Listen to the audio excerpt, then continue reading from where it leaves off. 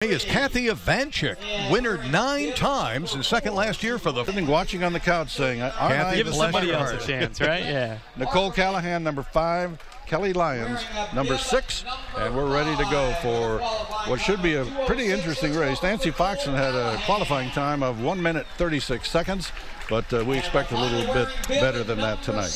Last year, she won with a time of 1:33. The course record, 1:31. So showed last year, if she's been training. Ready to go for race number. Gun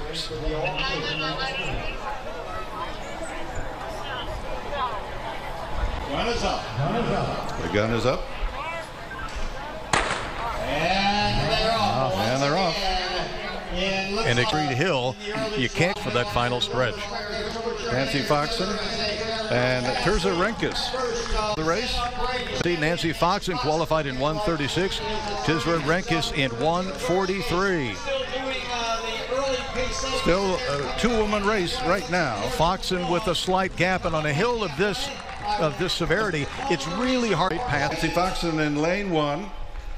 And Terza as they head up the final stretch. And hanging slightly, diving with her arms and head. To make a slight move. And her face still looks clear. 1/3.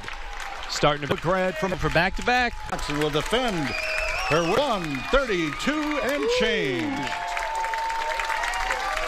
All-time record. Beth Markovic off the course record. But we're off break. We'll be back to talk with the winner right after this.